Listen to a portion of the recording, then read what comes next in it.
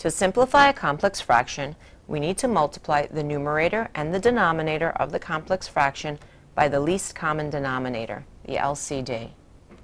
The LCD is the product of all the factors of the denominators without repeating any of the factors.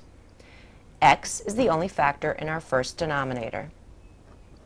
X minus 1 is the only factor of our second denominator. Therefore, the product x and x minus 1 is the LCD. Now we will multiply the numerator and the denominator of the complex fraction by the LCD. X minus 1. On top, we divide the common factor x. Our numerator simplifies to 3 times x minus 1.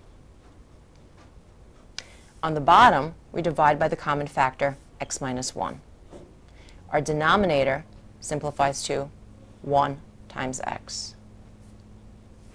We can multiply 3 and x minus 1 to give us 3x minus 3.